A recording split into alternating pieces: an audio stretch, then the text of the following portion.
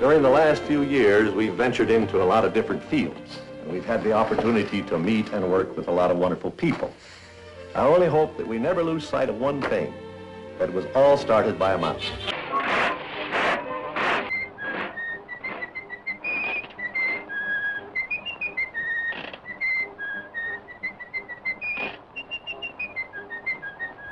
I was in New York at the time. I'd been producing a series of pictures for a company there. They were about a rabbit called Oswald. But I lost that. They took it away from me, so I was all alone and had nothing. And Mrs. Disney and I were coming back from New York on the train, and I had to have something. I said, by the time I get to Hollywood, I must have something to, I can't tell them I've lost Oswald.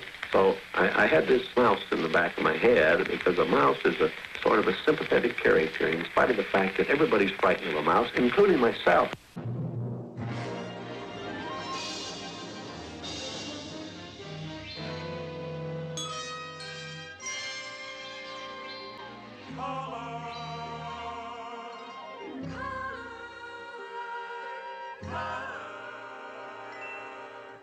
Walt Disney presents